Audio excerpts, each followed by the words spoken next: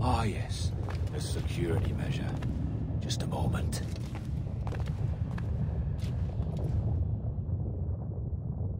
There we are. So what is this place? Think of it as a large spyglass, such as we sailors carry. A device capable of seeing great distances.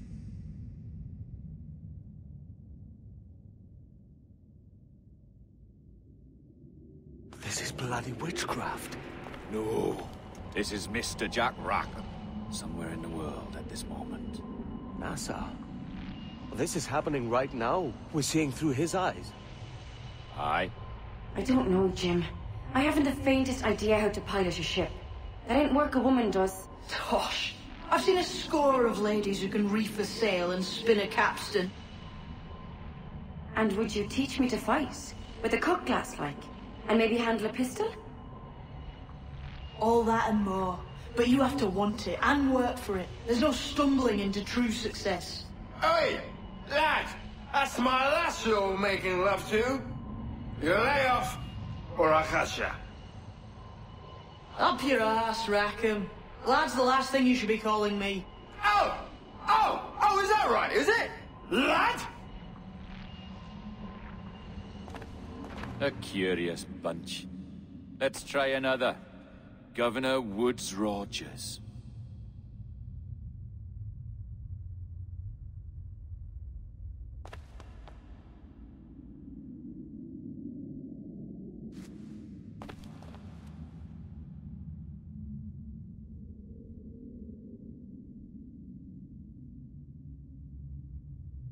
You have a bold idea, but I must think it carefully through.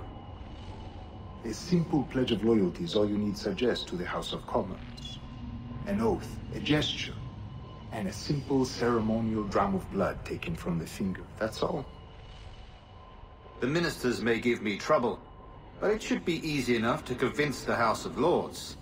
They do adore an excess of pomp and circumstance. Exactly. Tell them it's a show of fealty to the king against those revolting Jacobites. Yes, indeed. Oh, these Templars. The crucial detail is the blood. You must get a sample from each man. We want to be ready when we find the observatory. Agreed.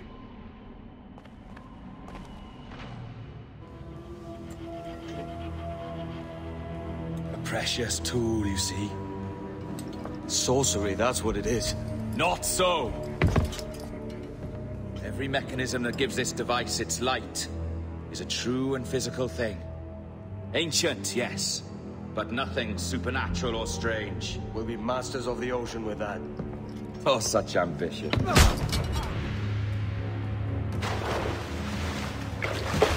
There is nothing in my code about loyalty, boy. You played your role, but our partnership is done! You're a dead man, Roberts!